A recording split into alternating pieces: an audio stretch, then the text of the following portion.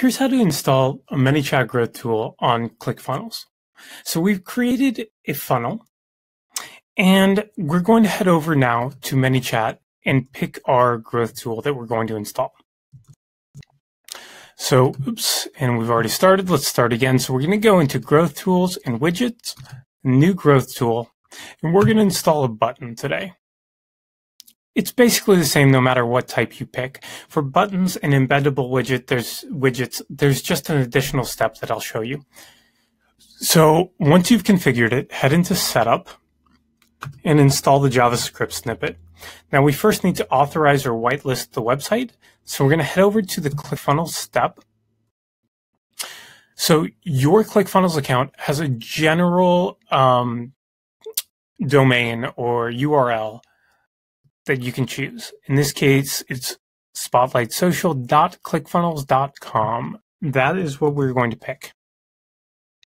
So we copy and we paste this into here, and we're going to click Add.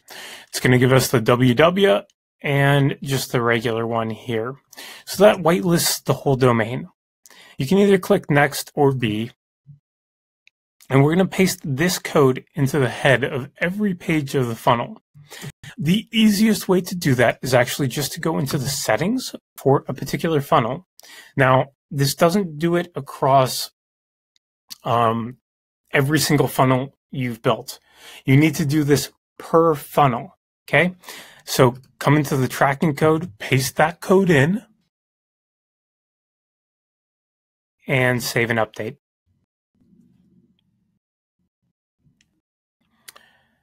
So now we are on the squeeze page. So let's go in and we will edit this page.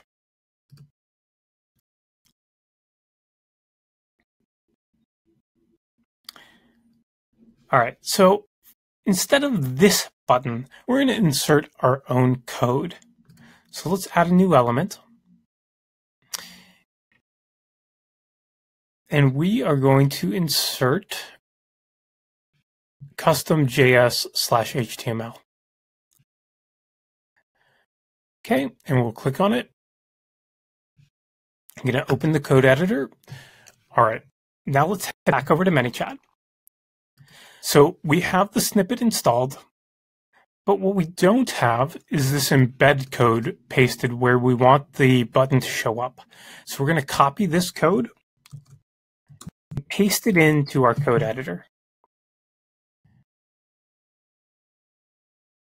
And now we have our code all set to go. We're going to preview it.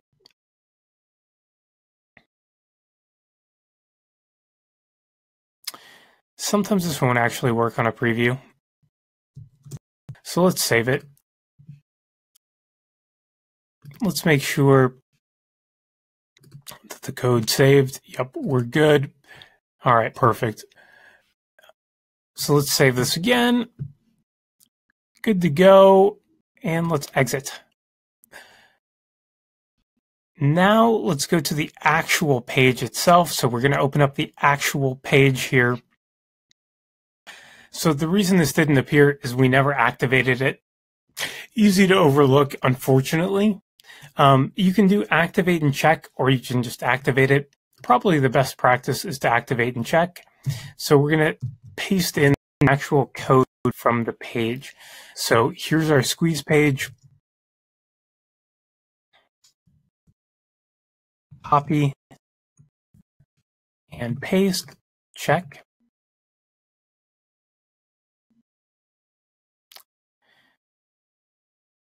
All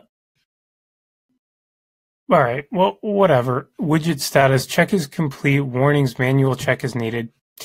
We don't really care about that. Let's go to check on the page.